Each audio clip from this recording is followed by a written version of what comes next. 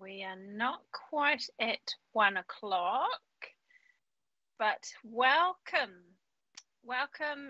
people of the World Wide Web and Te Tai Tokerau to the Regulatory and Compliance Committee meeting. We are live streaming, so I just need to remind all attendees to turn your microphones off if you are not speaking, and if you would like to express an opinion or ask a question at, on an item on a report on the agenda, raise your hand, or I will try and keep my wits about and watch for movement on the screen, or pop it in the chat. Feel free to pop it in the chat. So I'm going to open with a karakia now. Here we go. Whakataka te hau ki te uru, whakataka te hau ki te tonga. Kia mā kina kina ki uta, kia mā tara tara ki tai. E he akiana o te atakura, he teo, he huka, he hauhu, tihei, mauri ora. Mauri ora. Kia ora. And I'd just like to invite Dr. Dean Myburgh, our General Manager for this department, to just give us a little update on everything in his world. Thank you, Madam Chair. In particular, you asked me to talk to the committee about our arrangements under Alert Level 2 and Alert Level 3 as we find ourselves in at the moment.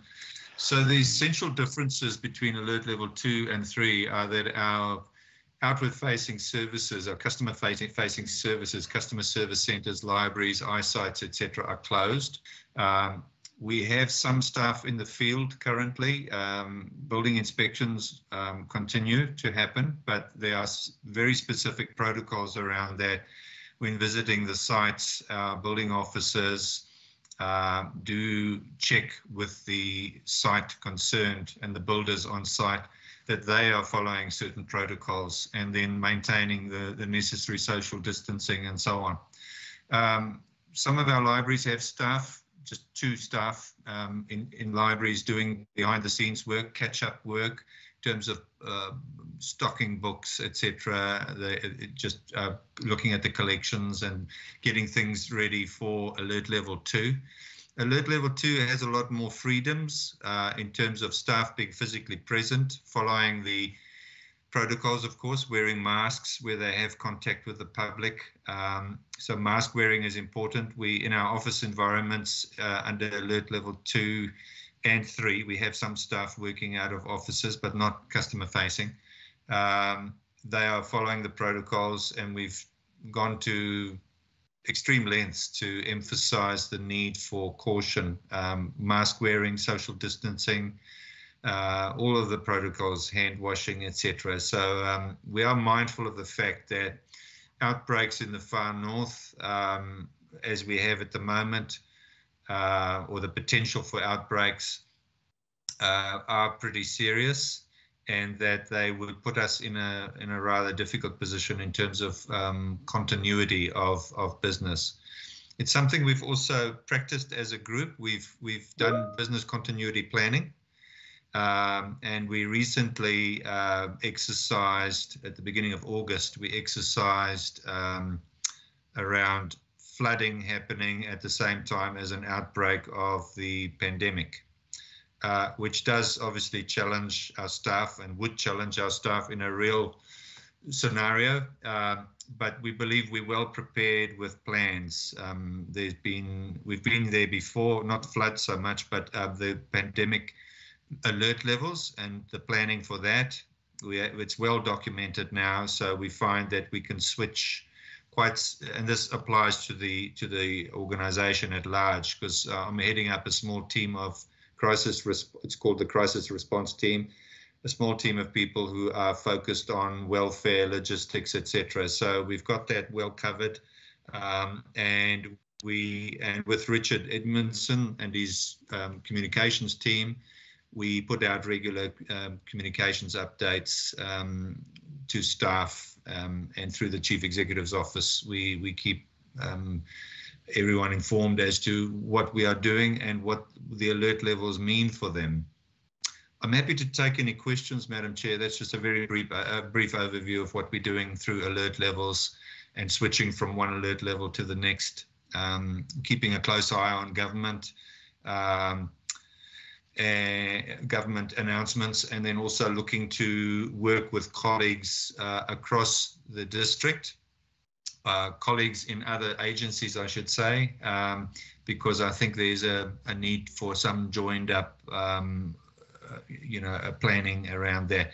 But Sean Clark, our Chief Executive, may want to comment. He is a regular member of the Northland Intersectoral Forum. I've stood in for him on 1 or 2 occasions. There is some coordinated planning and thinking going on at that level. Thanks, Dean. Look, most of it's, beg your pardon, Madam Chair, at your discretion. Go ahead. Yes, go ahead. Yeah, look, I've said this many times before, but I say it again. This council's got its pants on for this in great style. It's got resilience, business continuity. Other organisations don't routinely have. That's hard earned by the team, and the proceeds are well deserved now because we've got spare capacity, which may or may not be called on. The SLT met on Sunday. I was on leave. I just think that speaks to the ethos of leadership in the council, that they would pull themselves together to make sure they got all the bases covered. So that's commendable. I know elected members, and I just recognise a couple that have been mentioned to me recently, including Moko Tipinia and Kelly Stratford, who have been quite, shall we say, expeditionary in COVID comms, with very targeted outreach to people that need to understand vaccination. The forum that I join regularly every second day at the moment, Northland Intersectoral Forum, which brings the different agencies together, is quite a big deal.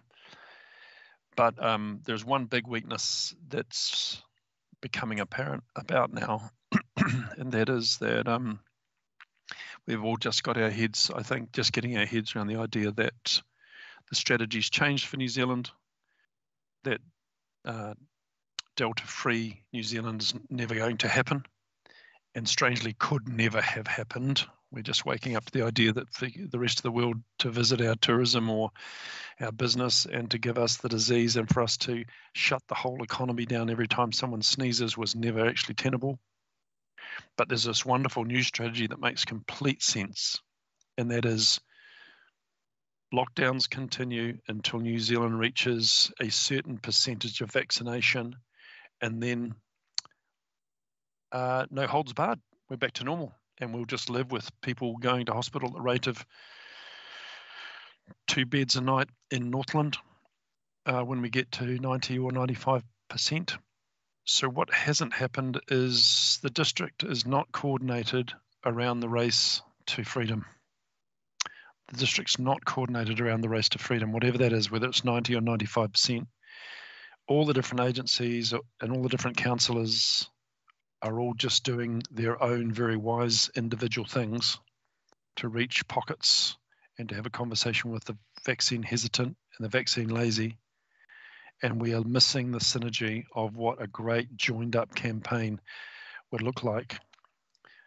We use the Ngāti Hini vans and the radio broadcast and the Merrill TV3 interview, and you stitch it together and spot the emissions and the duplications and do a better job. We are not organised. We're bimbling along to great effect, and that may be the best we can do. But there's a prospect out there for anyone who wants to stand up and lead that a more organised race to freedom could be coined and pursued. I'll just plant that on the table with the leaders of the district and pass back to the chair. Thank you very much for that, Sean. The Mayor would just like to give us an update as well in this pre-meeting section. Thank you, Kelly, and hi, everybody. I've just done a TV3 interview for tonight, if it runs. And it's just so everybody's updated on the information that I've been given now, is that the 2 ladies both have COVID. They both attended a funeral of someone who lived and died in Kawakawa. The funeral was in Paihia, and so they're both now down in Auckland again. But I've just said that we'd love them to tell us, everybody, where they went and all that sort of stuff, and also just so that our community can go and get tested and get vaccinated. And Kelly, I also said on the interview that you were doing your best to encourage people down there to do so. So, and all of us, as best as we can, as Sean has said, the more we can get vaccinated and more testing we do, the better we're going to end up coming out of this. But the worry is now that both these ladies are infected, and they're very likely, have been associated with people at the funeral. It's very likely that it could well be transmitting across our community, and we need to get tested and we need to get vaccinated. Thank you, Kelly. Thanks for that, Your Worship. And I did have a test. I've had 2 in the last week, and mine are all negative, thank goodness. Because, yes, I have been out and about, and Kawakawa is my main place. Right, let's crack on into our agenda now. We don't have any apologies or declarations of interest for this meeting, and there's no deputations. Let's move to 4.1, the confirmation of previous minutes. And if there are no issues with this, may I please have a mover and a seconder for these minutes? I'm happy to move. Also moved, Dave Collard. Oh, thank you. Usage and Collard. Rachel, I think they just beat you. Their voices were louder, maybe. Any discussion on these minutes, please? All those in favour? And so please don't say aye. We have to go through one by one. Yep, I'm for. Collard. I'm for. Dave Collard for. Carter.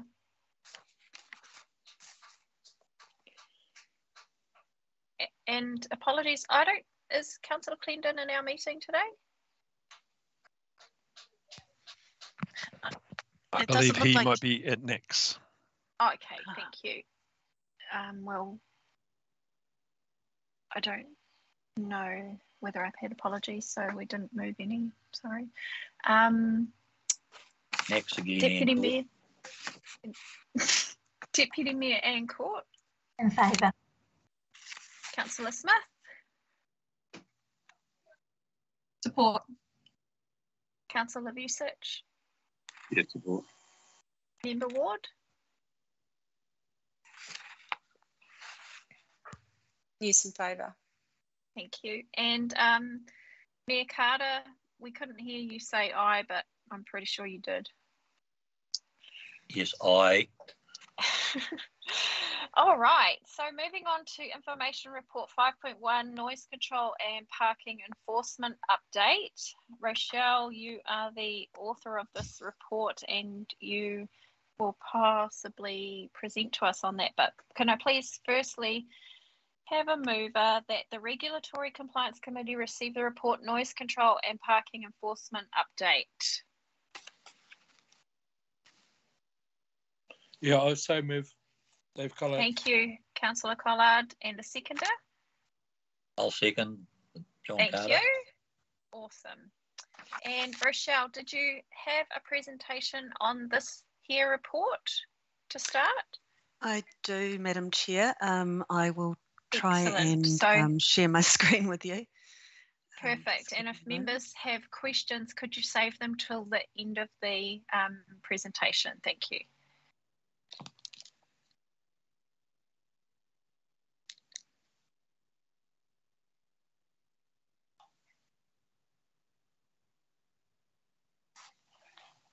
Wow, that's an image.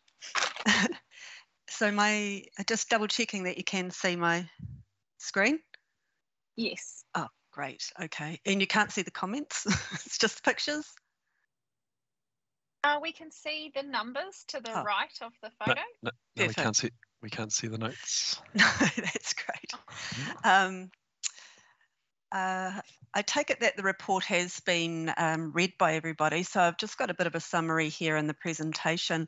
One thing that I would like to note first off, there is a bit of a difference that there was a bit of an error with the data, and having gone through it again, there is with the action taken, there are a few changes to the numbers that were in the report. Mostly that's one extra seizure was performed, raising up to 8. And there are now 89 excessive noise directives that were issued, and it was in the report of 76, and 167 verbal warnings were given, and it was reported that was 144. So I do apologise for the change in numbers. There was still 784 noise complaints.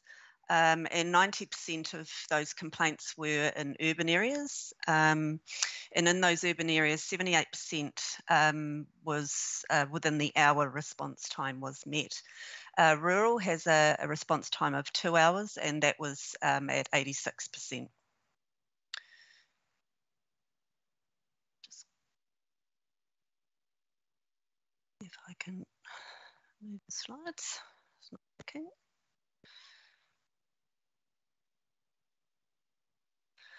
So of the action taken, I've just done a bit of a snapshot of where they were located, and I've tried to do them within the wards. So as you can sort of see, there are Kaitaia, Kerikeri and Kaikooi are the most common areas where there have been ENS notices issued and seizures.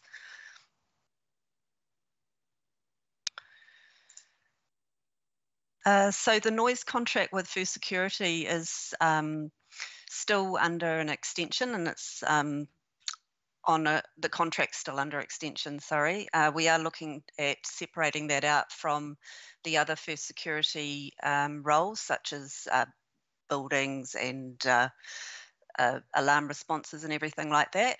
And we see that there are some potential benefits in having a separate noise contract where we can really clearly define response areas, potentially putting in coastal zones which require further distance travelled and things like that, longer time to get there, and also putting some strong KPIs in things like that. So there are a few issues in regards to response times at the moment that we're working through, and a lot of those, as the report said, does come down to travel, and also in relation to being able to get police resourcing to attend to some of these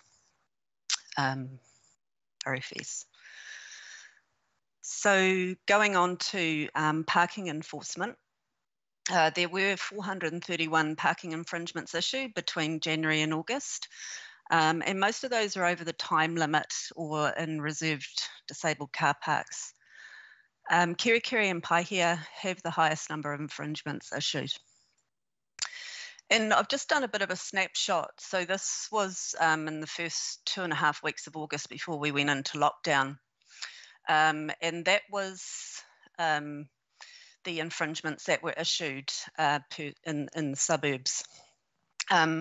During those 12 working days, the wardens had spent, excuse me, 3 days in Kaitaia, 3 days in Kaikohe, 4 days in Kerikeri, and 1.5 days was spent in Paihia.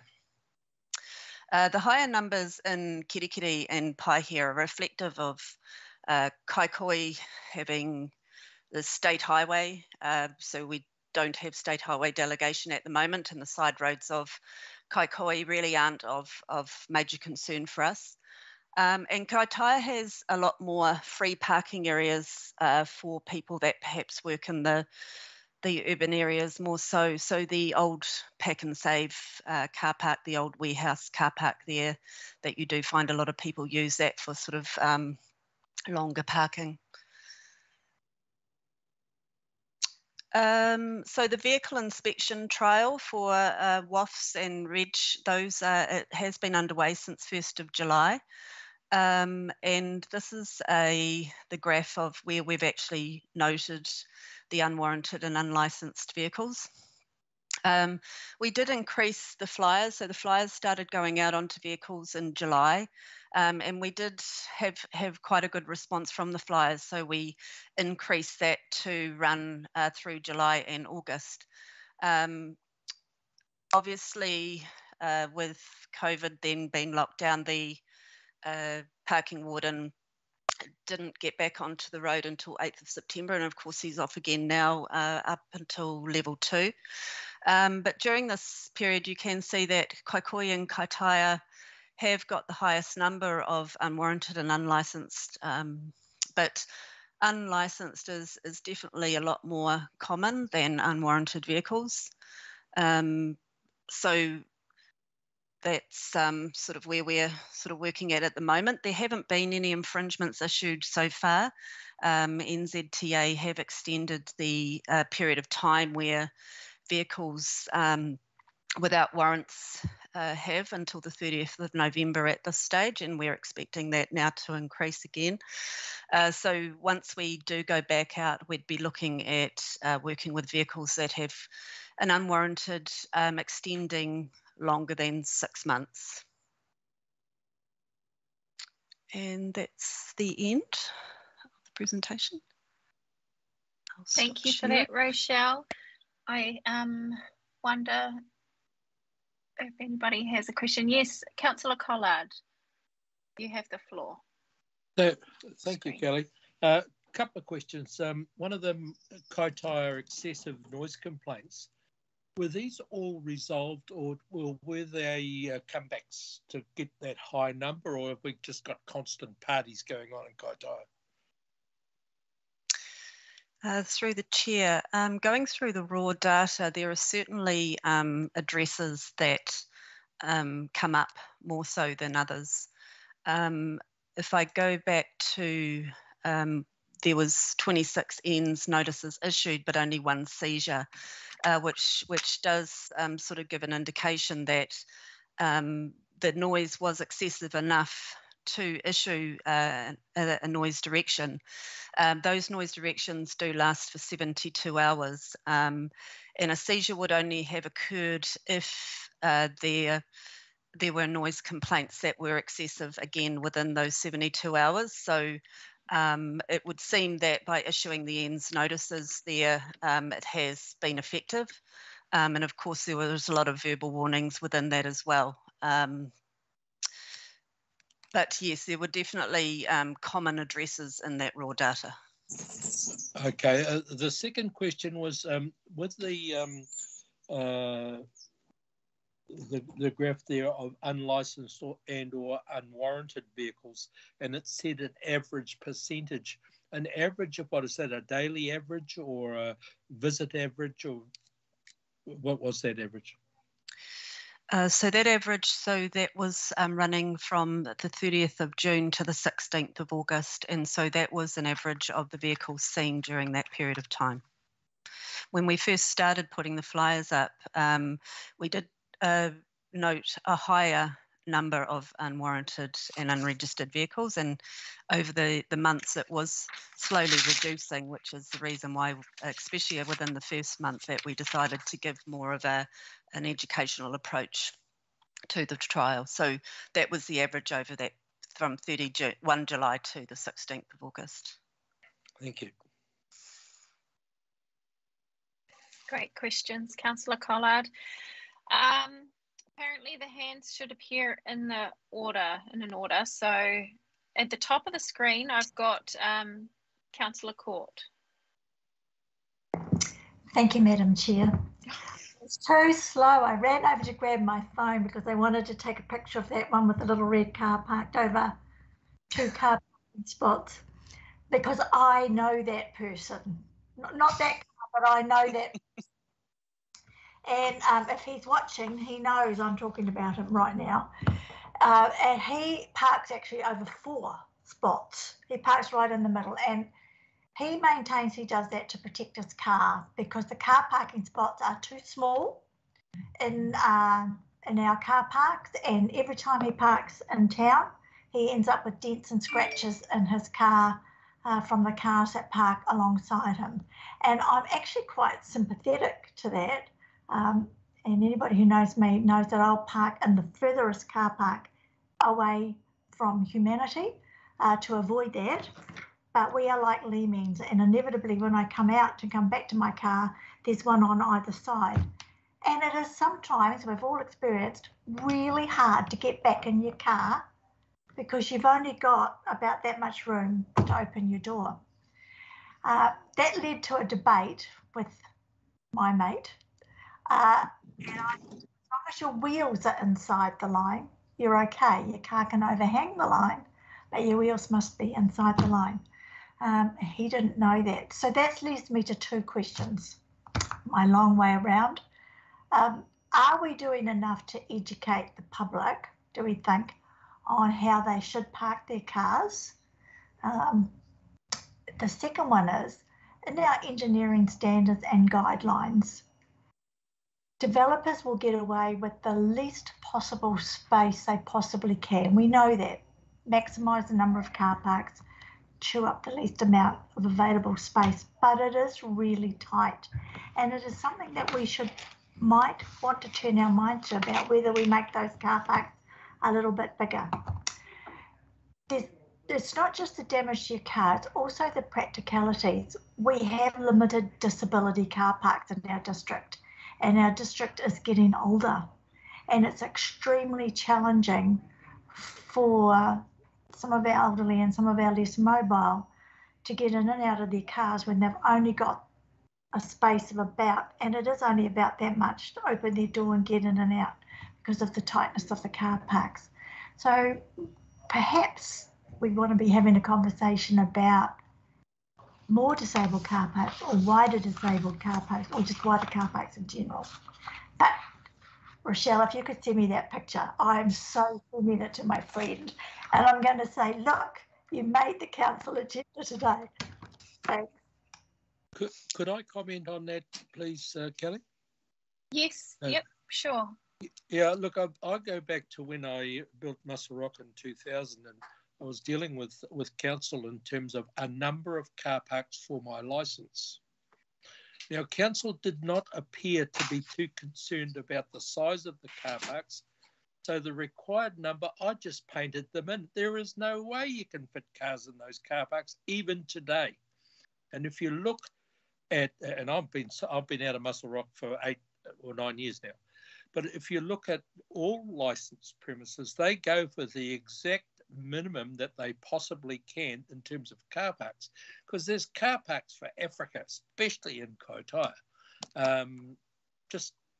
It's something that happens. I just painted in car parks because that's how many I had to have, and it was acceptable. Just comment. Thank you for that, Councillor Collard. Rochelle, did you have anything to say in response to those questions or comments? It's okay if you don't. It's probably Madam Chair, I understand that there are set car parking sign sizes and that they are often within a resource consent, but if those are missing and it's just to allocate car parks and, you know, 1 or 2 disabled, then that potentially can cause different sizes. So I think it's good to be mindful of ensuring, you know, that car park sizes need to be incorporated in such things as resource consents. Thank you for that. And I have sent you my screenshot that I grabbed. Well, it's to everyone, it's in the chat if that's helpful. I thought that was a very great picture. Now, I found where the raised hand feature shows me who was next. I'm sorry if I had done it out of order before. I've got Member Ward next, and then you, Councillor Vucic. Thank you, Madam Chair. I had a few questions. First one around the Waka Kotahi on the state highways being able to enforce parking. Do we have a time frame around that? When we're likely to hear back? That's my first question. Madam Chair, so I have sent through the delegation application through to NZTA, and I don't have a set time frame, but I'm hopeful to have that through in the next couple of weeks. Thank you. Just on relation to Anne's comments about the size of car parks, I've had experience in town with a number of issues on properties whereby, particularly if it's parking required under resource consent, whereby they have to be shown on the plan the number of required parks for the development or activity, but there's actually nothing in the consent to say they must be physically painted on the ground. So perhaps that's something we could pick up on. And I know it sounds like a bit of a joke, but when you come up against it and there's just a blank area and there's actually no lines painted there, and people can just park anywhere, that's a problem within itself. So that's something perhaps we could look at through resource consent or planning side of things. My next question was in relation to noise. I know I've asked this question before, whether we or the contractors actually have anything to measure the level of sound or the decibels, because on page 20 of the report, it's a bit of a he said, she said. So the noise control officer will actually just determine if the noise is reasonable or within permissible levels. So if this is not being measured, how can it actually be enforced and prosecuted upon, I guess, is my query. And the second part to that is on the graph on page 22, we actually have a target of 95%. Now, for a council that's striving for excellence, I can't get my head around that, I'm sorry. It should be 100%. It shows it's achievable. It was achieved in February and almost achieved in July and August. So I don't know, I just want to know why are we discounting the contract because they only have to meet 95%? Do we expect under 100% in other contracts? I think, everything should be, our target should be 100% to, within the best of their ability to strive to achieve that 100% target. So those were my, oh no, sorry, I had one more question. Do you want to answer that first? Is it easier? Sorry, Rochelle, I might bombard you. Through the noise. chair. So with residential noise, there is no requirement for any monitors to measure the noise. It is up to the noise officer to determine whether or not it is excessive, and that's across nationally. So that is what legislation allows. Your second question was around the contracts. Excellence. The excellence. Yeah, so acknowledge that there is a bit of work to do here, which is one of the reasons why we do want to separate the contract out to have a separate noise control contract. A couple of the reasons why we're not meeting requirements in recent discussions is that there are some the contract at this time doesn't have the travel times are not based from the locations where First Security are based at, which is Kirikiri and Kaitaia. And so when you do have a rural property, it can sometimes be 2 hours to actually travel to those areas. And so I think, in a new contract, it would be capturing coastal areas and everything like that. So you would sort of have a target with levels of where those exact urban and rural are. And the current contract, having been so old, doesn't capture those areas very well, and it's really determined sort of by the administration side on which urban is and which is rural. The other another reason where that target is slipping is a lot of the properties that we do get recidivist offenders are ones that are red flagged, where it's not safe for the security officers to attend without the police. And so police resourcing is, although there's a great relationship between First Security and the police, as you're aware that, you know, other incidents come up where police resourcing is required, and so noise gets put back to be something that is not as urgent as perhaps a domestic dispute or violence and things like that. So a lot of the times they are reliant on police to go back to that property or to go on to that property, and so they, although they may get there, they can't respond fully because they can't go onto the property without police assistance. So that's something that we continue to work through as well. Thank you, Rochelle. Dean just has something he would like to say, perhaps in addition. Chair, thank you, Madam Chair. Just on that, in terms of threatening behaviour towards staff and or contractors, we have had examples of contractors following up on noise complaints and then only to be staring down the barrel of a rifle in the dark when the door is opened.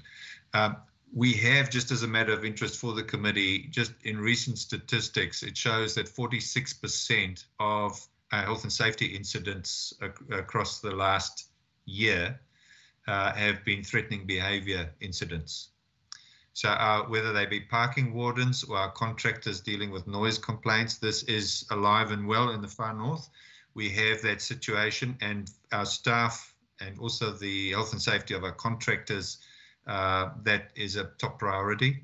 So we are giving attention to a method of recording the so-called red flag addresses, with caution that when our staff or contractors approach or go to those addresses, that they should be extra careful. And sometimes that means having two staff attend, two up, one in support, and also focusing on the health and safety, obviously, of our staff. So I just mentioned that because that is a factor too, and it's something that we are applying our minds to in terms of ensuring health and safety at all times. Thanks for that, Dean. Rochelle, I think you had further. No? Finished with Belinda? My final question, thanks, Kelly, page 24. In relation to the high offending and disability parts, I have asked before that consideration, in fact, the Community Board has asked that consideration be given to adding the cost of the fine, which I think is, from memory, is about $150 as a deterrent to the sign. Has anything happened in regard to that? Can we legally do that to actually add a sign to our disabled parking signs as a huge deterrent? I'm just wondering whether that's actually been actioned or whether that resolution was picked up from the Community Board by the committee. Through the chair, I agree that it would be a good idea. We currently don't have budget for sign at the moment, but that's certainly something that we can pick up with our counterparts in infrastructure with the NTA and see whether or not we can actually get some additional signs put up with those disabled car parks. I think it would be a good deterrent. Thanks, Rochelle. Thank you. That was all my questions. Thanks, Madam Chair. Thanks for that, Member Ward. Thank you, Madam Chair. Just to add to what Rochelle's saying there, it's working with our colleagues in the infrastructure group, but also with Richard Edmondson and his team. There is a focus on signage across the district at large to look at how we can, in a more cost-effective way and a more efficient way, focus on a rebranding or a reissuing of signage to be more effective. So yes, disabled car parks, but there's also the issue of parking, of signage across the district on beaches and different locations to bring home the idea of what people may do as opposed to what the deterrents might be. So it does require careful consideration, and the intent is to roll that out and, budget permitting, working collaboratively across the council to bring that kind of solutioning to our signage at a district-wide level. Awesome, thank you. Now, Councillor Vucic, can you remember what your question was? Thanks, Councillor Stratford. Yeah, I can. It's on page 25 and it's to do with parking, and 26, and there are two graphs there. One shows that there are 0 parking infringements. One of the concerns that the community board had in the community was that disability parking was being used inappropriately. Now, and I see 0. Now, I understand what's being said, that there's little opportunity to infringe in Kaikoai parking, but disability parking is one of them. And then I see that the Kaikoai and Kaitaia Kirikiri Paihia stats. So the parking inspectors are coming over there, and that was one of the concerns also, because we couldn't get them when asked to come over. And I think it was concluded that they would come over because of the unwarranted, unlicensed vehicles, and it appears that's the case. So is that true? They're coming over primarily just to inspect vehicles in Kaikoai because we have 0 parking infringement. So there's 2 questions there, really. Sorry, through the chair. So for the second question, Kaikohe has been in the last couple of months, certainly an area that we're going into to put the flyers around for unregistered and unwarranted vehicles. When we have State Highway delegation, there will be more of a ability to sort of do infringements in regards to the restrictions in the main street. We don't have very many restrictions in the side streets or problem areas within those side streets, and that's the reason why there is no infringements having been issued in those areas. There's a number of shops that aren't open in the main street in Kaikohe, so there really isn't a lot of long-term sort of parking in a lot of the areas that we are picking up. So we have started more of a presence in Kaikohe with the trial, and then once we have delegation, it will be on the regular beat. Forgive me, I've forgotten the first part of your question. Yeah, the first part of the question, if I can just finish that off, that Waka Kotahi can set the time limits where the parking is, and all of those things, and certainly we don't have delegation for that. But I think if you check under the Act, there's nothing preventing us from policing that. So that's where there is the main concern on the main street, where there is disability parking. I can't remember the time limits myself. I don't know if there are any there. Certainly there's not many opportunities, but in the disability parking on the main street is one that should be policed. Thank you for that, Councillor Vucic. Just to reiterate, the work stream for state highways, there has been a discrepancy with the contractors in force. So the delegation is being tidied up between Waka Kotahi and FNDC, but there's also the issue around the enforcement that needs to be tidied up. And I have had a conversation with Mike Edmonds. He has sent through lots of emails to myself and staff around this matter. And we've got staff have got to a place of understanding with our committee on what the work stream is to tidy this up. And I think that we should just leave it at that. And what was the update, Rochelle? We should see in a couple of weeks another update, and state highway enforcement to tidy up, especially for disability car parking, because there isn't actually many that we can enforce on the side streets in Kaikoai. Many of like the disability car park in the Countdown and Warehouse car park, it's not ours. We can't enforce it. So we need the state highway delegation tidied up, quick, smart. Sorry, I was talking really fast because Councillor Smith has been waiting for such a long time. Thank you, Madam Chair, and apologies in advance. My connectivity is less than ideal today. So I just had 2 questions. Thank you, Rochelle, for this report. It's always a really good report. My first one is around noise control. It's great to see the increase in service level for the rural responses, but obviously we're still not seeing it for the urban so much. So my question is, you noted in your presentation that the service delivery report was ongoing as part of reviewing that contract. So I was just wondering when that was going to be completed so we can look at making sure that contract is more fit for purpose and increasing that service level delivery.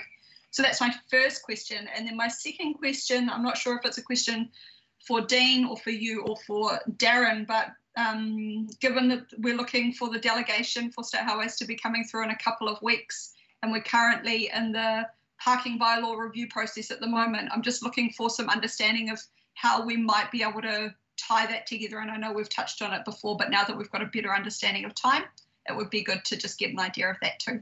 Those are my two questions. Thank you, Madam Chair. Madam Chair, so for the first part of the first question with the service delivery and looking at the contract renewal, this needs to go through a full review to separate the contract out, and currently looking at money that hasn't been budgeted for in this financial year for that contract to be done. I have started to work through the budgets for next year and putting aside money for that contract review to be done in the next financial year. It's expected to be about $30,000 to $40,000 to do the full review and then to get the contract drawn up. So it's, yeah, if we can sort of squeeze the budget in this financial year, we would like to do it earlier.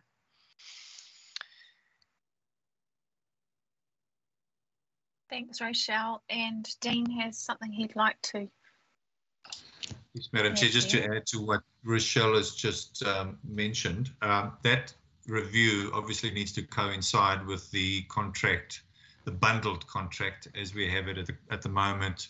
So we'll work with Infrastructure Asset Management with Andy and his team to review and ensure that our review coincides with their timing of review of the bundled contract. And then secondly, the issue around bylaw and alignment with bylaw reviews, we certainly will, one, obtain the delegations from NZTA and see what that permits us to do in the interim, but with one eye on the future in terms of alignment with bylaw reviews and any changes that we might see come through there. So the intent would be to do both, but obviously the bylaw review will take a bit longer. So we'll work in with that timeline and do what we can within the current permitted arrangements with delegations, any delegations received from NZTA. Thank you, Dean. And Madam Chair, just if I may respond to the response around service delivery reviews. Thank you for outlining that, Rochelle. Perhaps I'd just like to take the opportunity to make the comment, I think, to our CEO that this isn't the first time that we've been caught up with not being able to complete service delivery reviews as part of our contracts as an organisation. And I'd like to signal that it would be great to have the conversation to ensure that we are making that part of business as usual going forward, to look to continuously review our service delivery and ensure that we're meeting that. So to be able to budget for that as part of contracts, I think would be a really wise move to make sure that the people of the Far North are getting the very best service delivery from their money well spent. Thank you. Awesome. Thank you for that. Copy that. Thank you. The only additional comment or question I have around this report is in relation to the inability to respond to noise complaints that may be to a location that is, you know, dangerous or threatening. Are they recorded in here as like, are they in here anywhere, ones that we can't attend? Madam Chair, I haven't recorded those in the report. Okay, all right. are there any within the last? There are, aren't there? I think there was some a week ago. Yeah, it would be perhaps good to know how many there are, and you know, what's being done to address them, and just, you know, for everybody's until some of these the police feel they can't even attend, so that's, you know, that's not good. So can we have the voting up?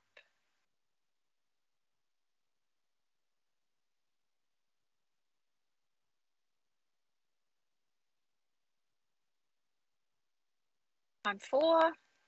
I'm for. Dave Collard for. Thank you. In favour. Thank you. In favour. Thank you. In favour. Councillor Smith. Thanks. Councillor Vucic. Aye. Member Ward. Yes, for. Thank you very much, everybody. Now we are on to.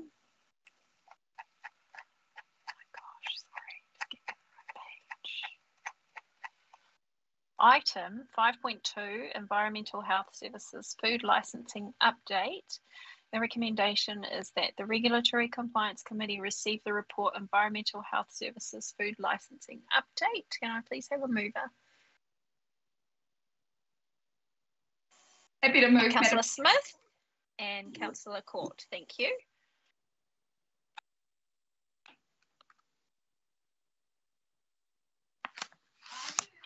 And Rochelle, did you have a presentation? Members, if you have questions, please wait until Rochelle has spoken. Thank you. I do, Madam Chair. I'll just share my screen. Thank you. Awesome.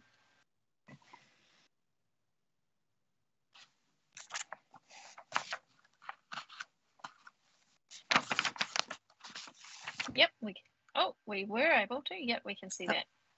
Great, excellent.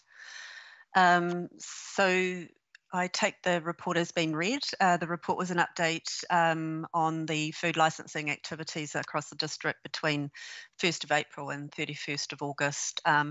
It's just important to note as well that it was written prior to the latest lockdown.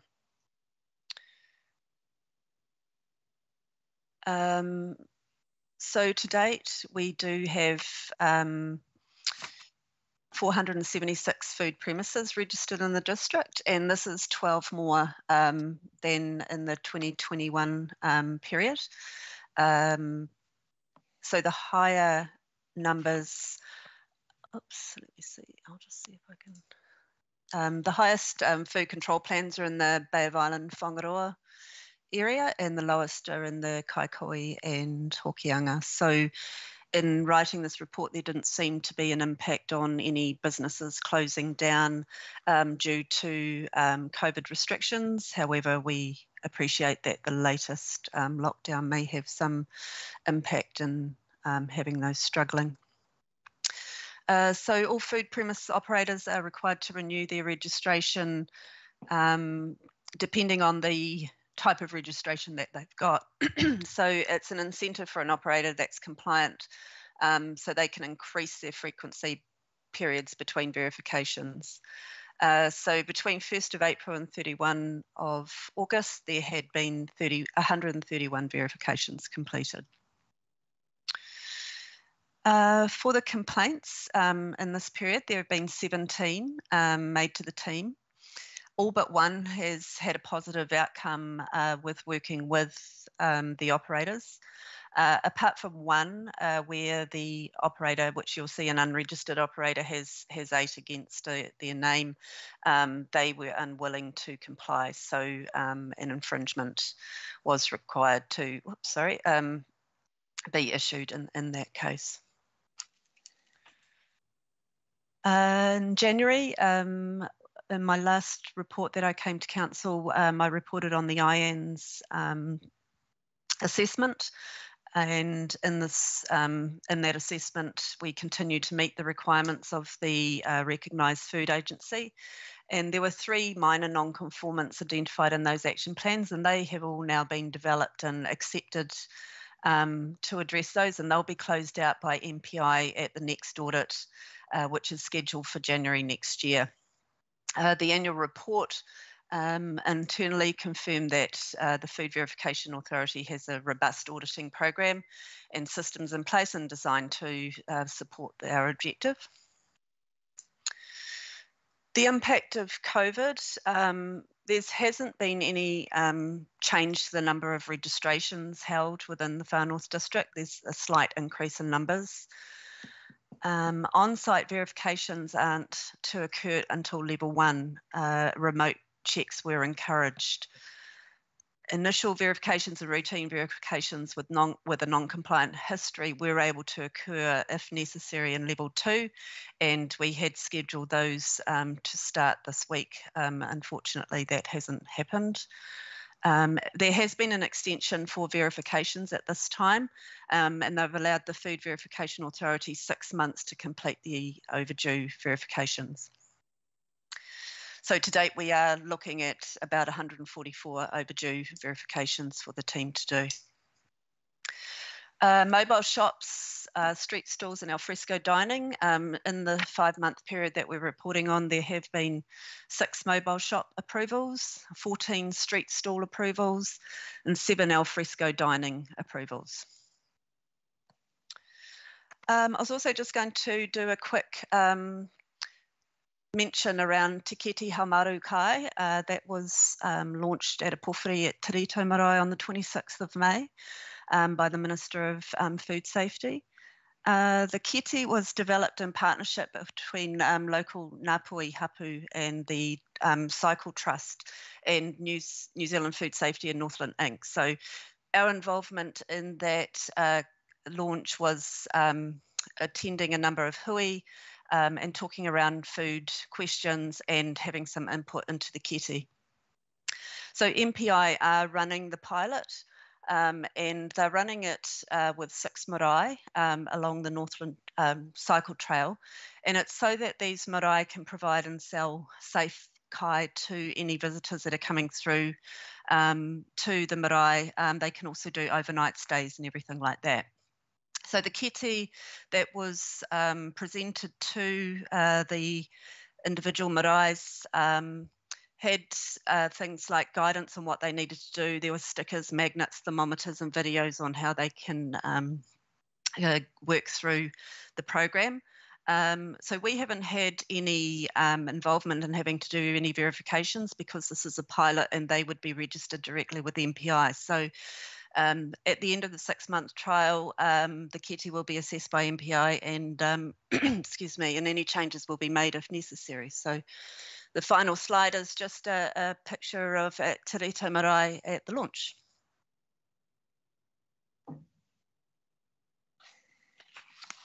Thank you for that, Rochelle. That's great.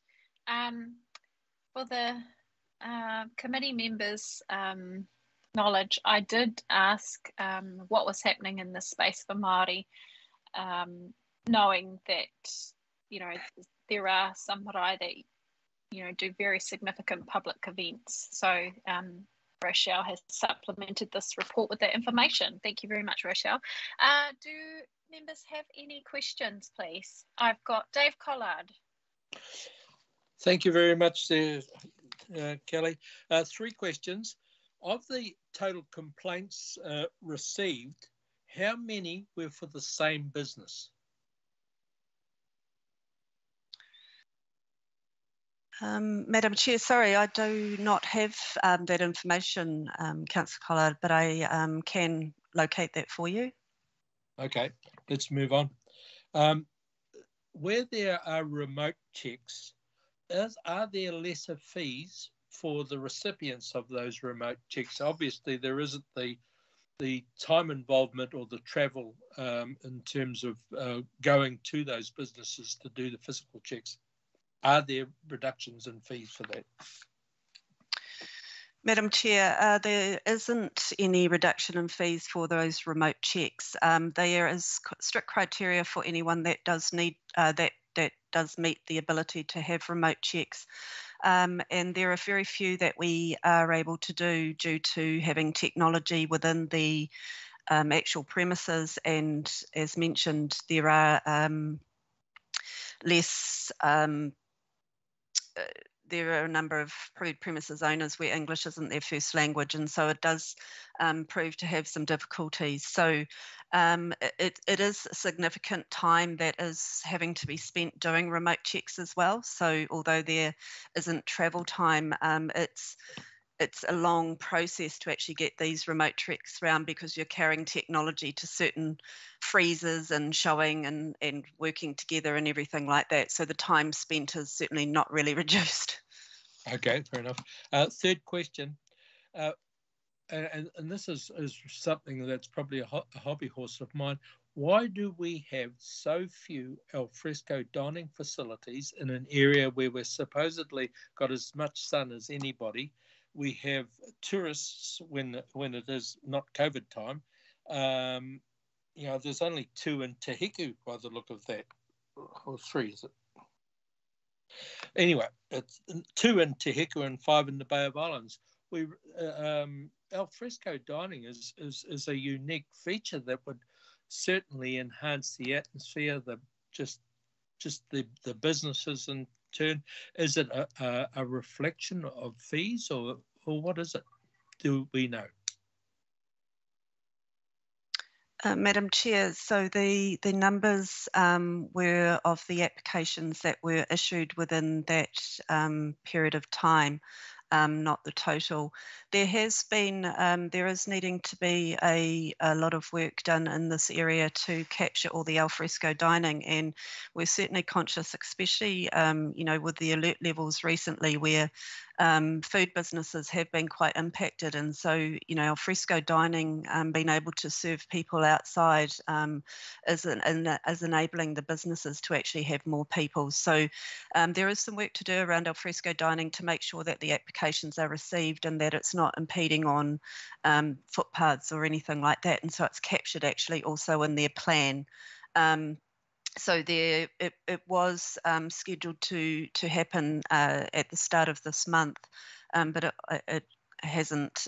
Was foot patrols in certain areas where all businesses were to be captured, and so hopefully within the next 6 months we'll have a clearer indication of the number of alfresco dining places that we do have in the district, and we also expect this to be increased because of being able to serve more people outside and run their business more efficiently. Thank you, Councillor Collard and Rochelle. I have next Councillor Vucic. Thanks, Madam Chair. Quick question. I see with COVID, and it tends to relate to the alfresco as well. Obviously, with the lockdown we've got, we can't do those checks. But and you got this remote on the remote check, which is, I think, a great idea. How is there any risk to diners with the reduction? And I suspect not, but that's one question I've got to ask.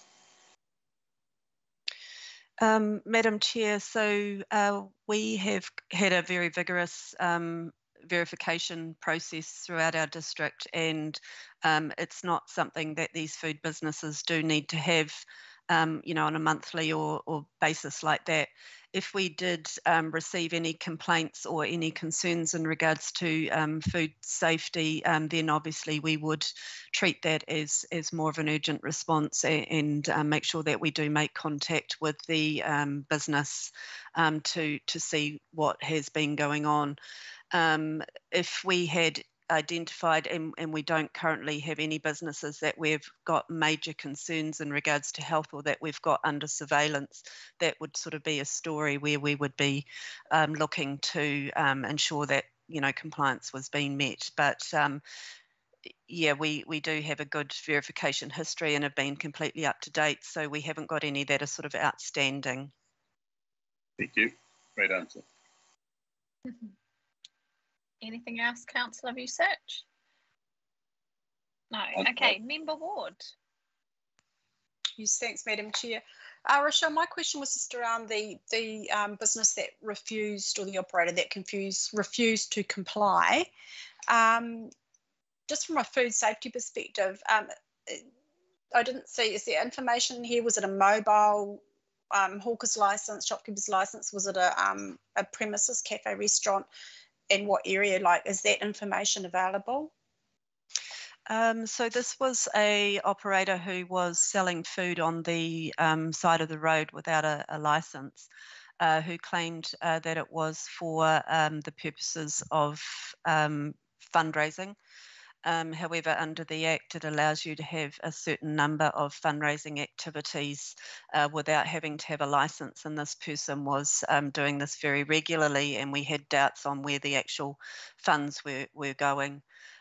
So they were, advised around the process, given many verbal warnings, and they didn't stop doing what they kept every week, really. We're on the side of the road selling food. So there was a concern that this was regular and that it could potentially, it was building up to be more than just the likes of a sausage sizzle. There were more at-risk foods that were being sold as well. So we certainly had to just, we tried absolutely everything, and infringement was our last, we followed the VADE model. But infringing was at our last resort. So we are continuing to monitor the situation. Yeah, thanks, Rochelle. Awesome question, Member Ward. And now we have you, Councillor Smith. Thank you, Madam Chair. Thank you, Rochelle, for the report. I just wanted to make a comment first on page 37. It talks about the debt management team working with a business who are struggling with the impact of COVID, and really just wanted to applaud that approach that's being taken. It's really important that we support our hospitality businesses in any way that we can. And just picking up on Councillor Collard's point around increasing awareness around alfresco dining and taking on board your response, which was a great response. I noticed that the team are aiming to get out a food business newsletter on a quarterly basis in terms of educating around business requirements. And I was just wondering if there were going to be opportunities taken up to educate our business owners about what they can be doing to make improvements, especially in the alfresco dining space and things as well. Any comments on that would be appreciated. Thank you. Madam Chair,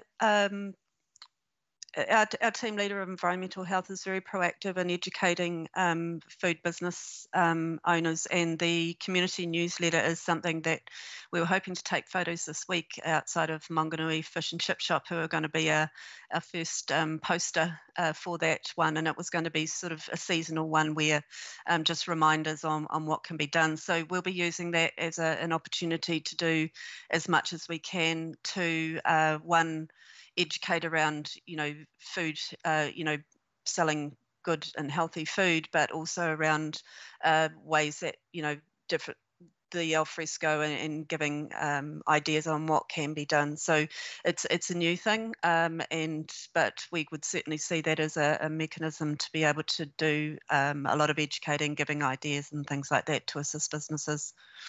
Every time there is a COVID level, we do have all the businesses have got a spreadsheet, and so as soon as the levels are changing, information sent out to remind business owners, and also this team does the alcohol to get them on board with what they can and can't do. So yeah, we're doing quite a bit of work in that space.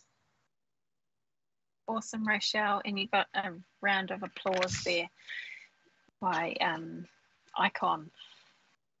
I think that completes the discussion on this paper. I will put the paper to the vote.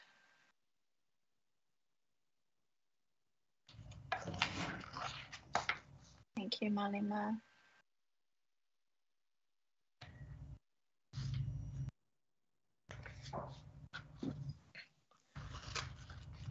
Dave Collard in favour. John Carter? Deputy Mayor? Aye. Councillor Smith? Aye. Besich? Aye. Member Ward? Yes, 4. Aye for me. Oh, thank you. All right, now moving right along to the District Services Monthly Business. No, District Services Monthly Business Report for August 2021 that we received this report. A mover, please. Happy to move. Yeah, I saw it on screen. Councillor Collard and Court. Sorry, Rachel. And Rochelle, did you have anything you wanted to say about this report? Madam Chair, Dr. Dean.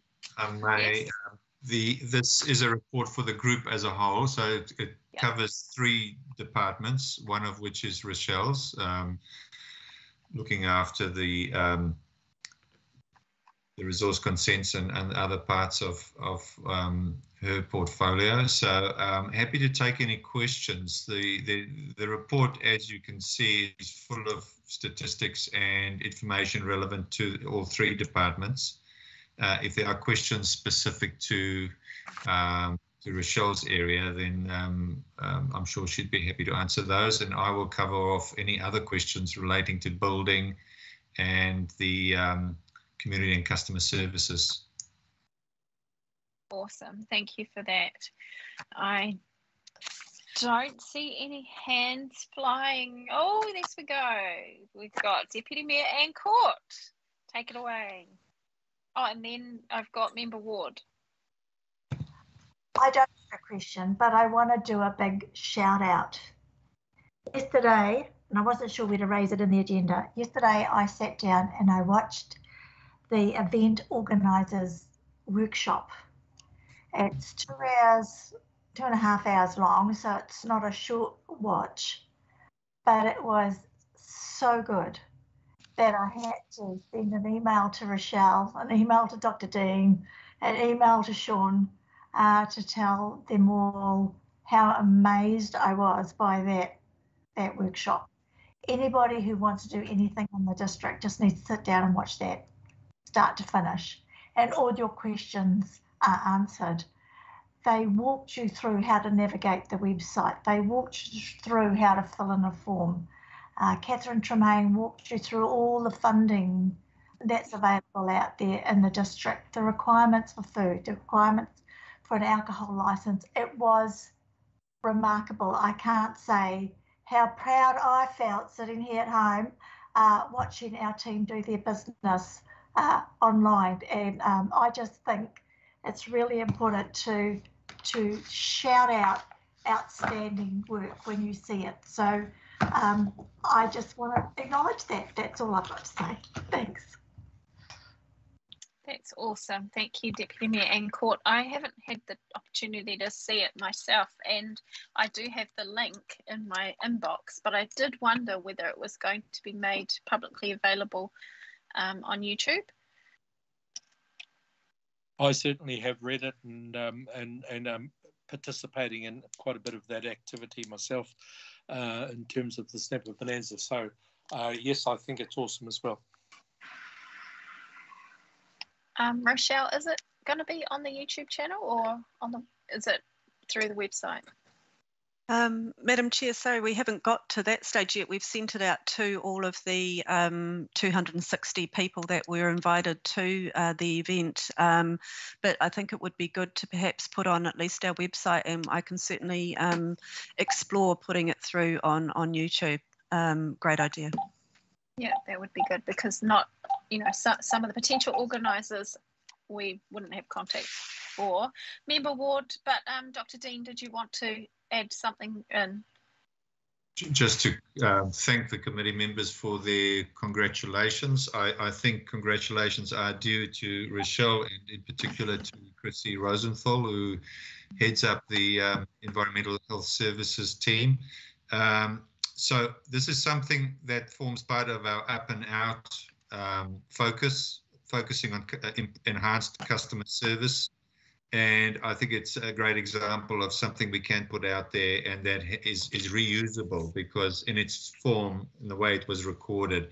And thank you, Councillor Court, for raising this because I think it is something that we can be proud of and put out there as a service to, on balance, 260 people, 262 I think was the exact number of people invited. Only 30 attended, unfortunately. So we do need to follow up, and we have, in terms of emailing that out to everyone, but we certainly should leverage this, and we will in terms of making it known to those who couldn't attend.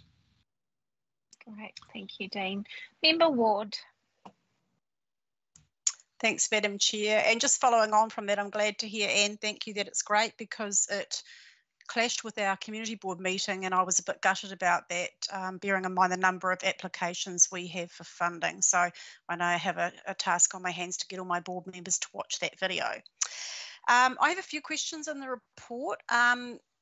Firstly, just around eyesights, I think the COVID disruption has been a real challenge for our eyesights. And perhaps it's an opportunity for us to look at what can be done to determine the value of the brand. This is going to be something moving forward that Council's already touched on, and something that's dear to my heart and particularly important, I think, right across the district, not just in the Bay of Islands. So I would like to think we could perhaps look at the value of or the function and the value of the loss of that service over that time, and what information centres and service centres actually mean to our customers and clients, irrespective of what they offer, how the information brand is perceived. The second part of that is with regard the annual franchise fee for that brand. Have we seen any relief there? I know I've asked the question of Far North Holdings that we haven't received any relief for rental on the premises that they own with our information centres in them. And I just wonder, with regard the VIN side of it, whether or not we have actually seen any relief over the last couple of years with all the lockdowns that we've had. And I don't actually know what we pay for that brand.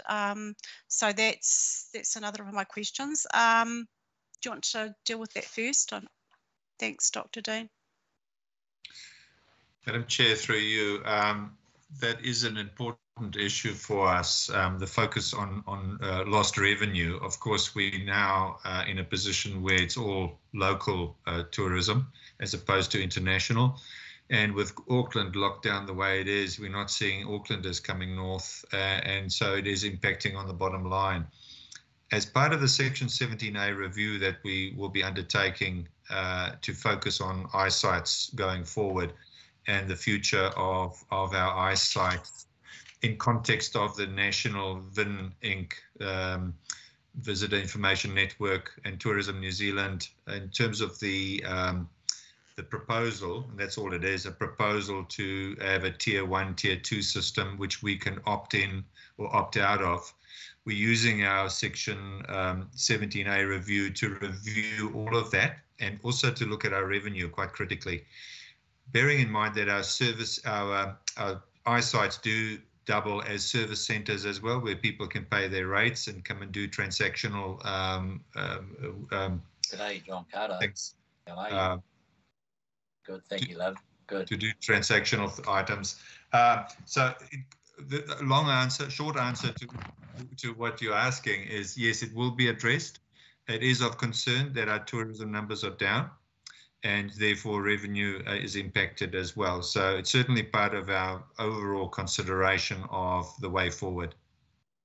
Yeah, thanks for that, Dr. Dean. I think probably my question was a little bit lost in translation there, in the sense that it's what we pay for the franchise of the eye and the value of that versus how the actual resident ratepayer sees the value of the information centre, not from a VIN perspective, not from the Visitor Information Network side of it, but from on the ground in the community grassroots side of it is where I'm coming from. But thank you for that. My second question, how many plots do we have available at present in our cemeteries for burial? Do we know?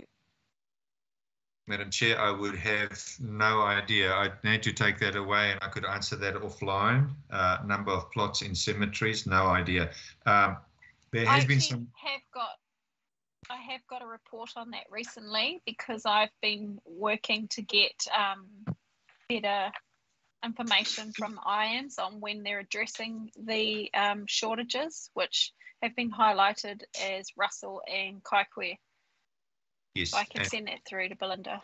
Thanks, Madam Chair. That would be great. Chair, if I may, in addition, there is consideration has been given to what a pandemic may do, and looking at capacity of our cemeteries. So that's some other work that has happened behind the scenes. Of course, there's a whole range there of burials, traditional burials, as well as cremations, etc. But that's not a great topic, but part of the reality of what we may face if there were an outbreak in the far north. Thank you. One of the things that spurred that question, Dr. D, was actually some land was gifted at Long Beach recently, well, some time ago, for additional plots, and people have actually been turned down wanting to use those sites, and I was unaware of just how lengthy that process is to actually formalise that land and those sites. So yeah, it was way more involved than I had ever dreamt of. Now, my final question, just with regards staffing, I see we've completed recruiting a fixed term monitoring officer. How many do we have? Do we just have one? On page 91. Madam Chair, I'll allow Rochelle to answer that. I think I know the answer. It's around 6. For RC monitoring officers, we have 2. They're in a bigger team of the Bailaran monitoring officers as well. So we have one full-time resource consent monitoring officer, and we have got one other on a fixed term contract. With the amount of resource consents that are being issued, there is a high number obviously that need to be monitored. So we are certainly needing resourcing in that area. So for district plan breaches and RMA breaches that come through on an RFS based reactive, there is a team of a further 5 officers who do work towards those ones. So I think the resource consent monitoring officer does work in looking at the conditions of a resource consent that's already been issued. So it's more proactive rather than the reactive, which is the wider group.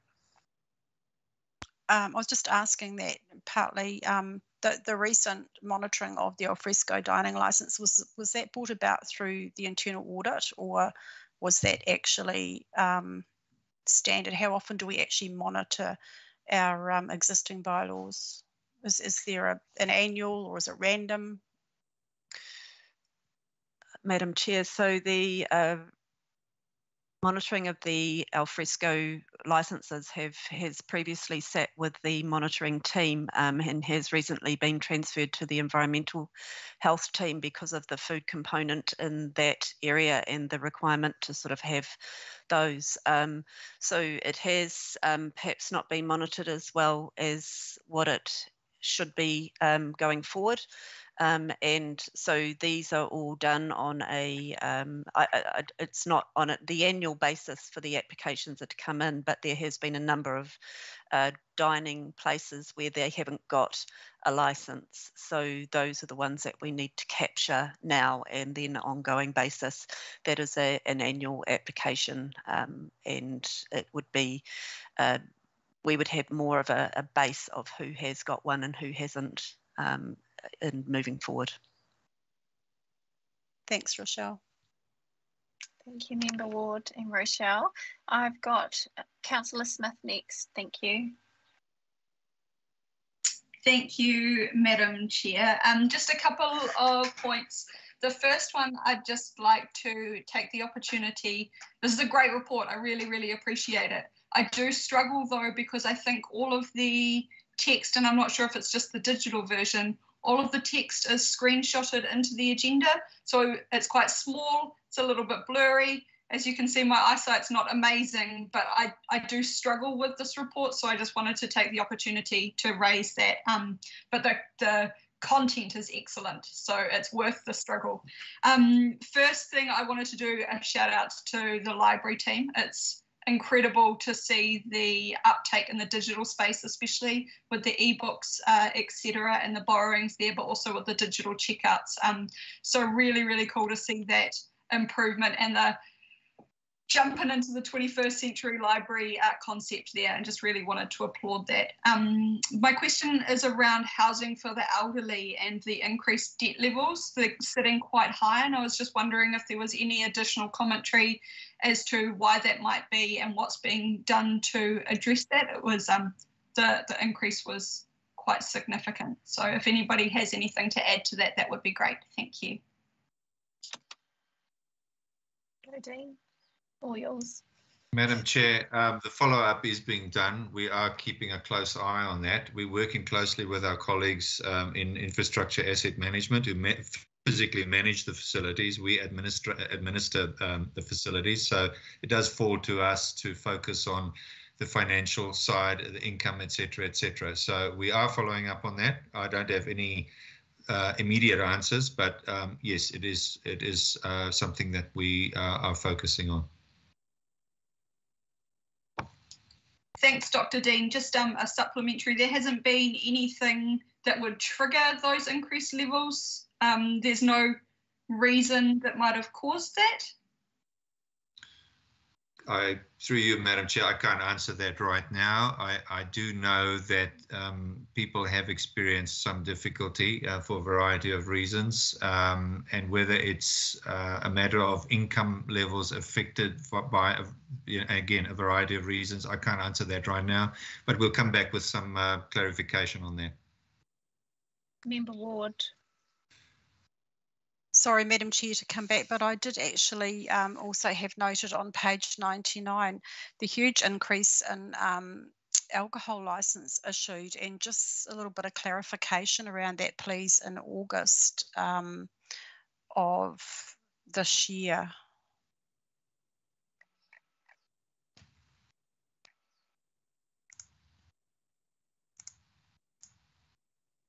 Sorry, Michelle, I'm just trying to find the page. Through you, Madam Chair, I'll defer to Michelle for that one. Page 99, 99. the graph.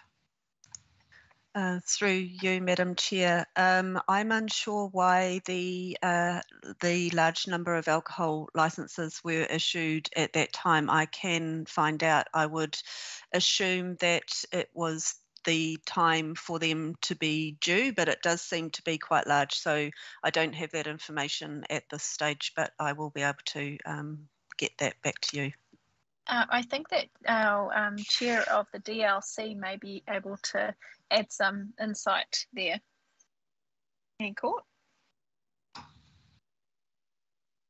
Thank you, Madam Chair. I hadn't picked up on that, so I'm just going through my liquor licensing book, and September was an all-time low.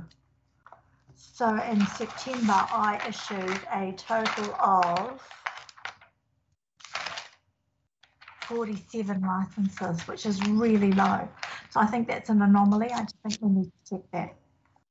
They're really down because of COVID. There's no special licenses happening. There's no festivals, and I'm not getting new licenses at all. And perhaps in your August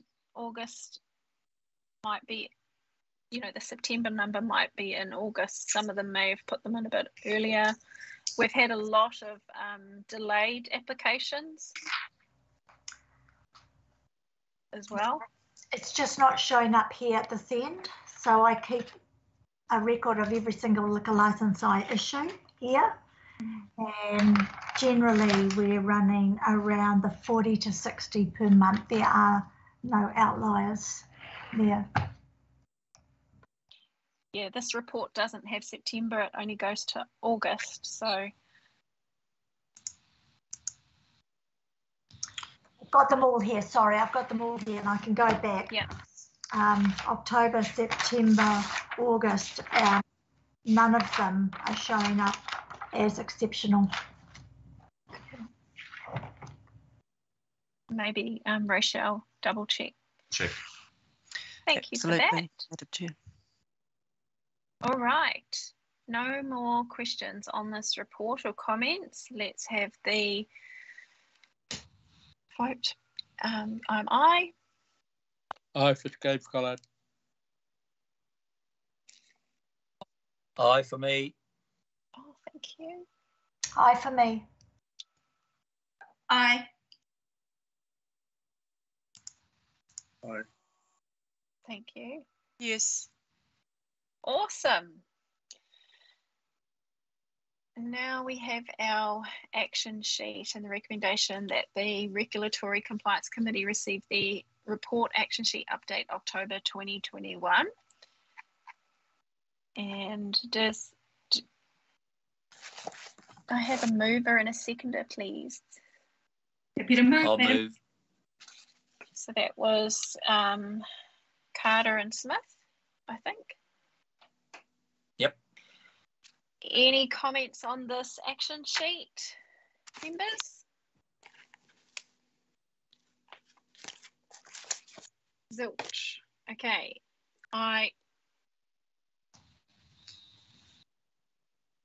Collard. Aye, yep. Sorry. Carter. Aye for me. Aye for me. Aye. Aye. Yes. Thank you very much, everybody. And before I close the meeting, Dean or Sean, or your worship, did you have any comments you wished to make? I've got nothing to add. Thanks, Kelly. Thank you. Just that I thought the level of questioning was a model of good governance today. Sometimes we get down into operational detail that I try to be quiet about and get annoyed by. But today was really good governance cross-examination. Rochelle, you were under the bus numerous times today. Well done on scrambling. Dean and Rochelle both have got some takeaways that I'm sure they'll come back with 100% of the answers on. But thanks very much for showing interest in the portfolio to the elected members. Thank you, Sean. I have nothing to add, Madam Chair. Thank you. Yes, I think that we gave Dean and Rochelle a very heavy workout today. Go have a cup of tea after this. I'll do our closing karakia. Kia tau, kia tātou katoa, te atawhai o tō tātou ariki, o e hukaraiti me te aroha me te atua, me te whiwhinga tahitanga ki te wairua tapu, ake, ake, ake, āmene. Āmene. Thanks, Madam Chair. Ka kite anō. Thanks, everybody. Thank you, everybody. Thanks, Bye, Madam Nina. Chair. Thanks, Madam Chair. Thank you. Bye. Thank you.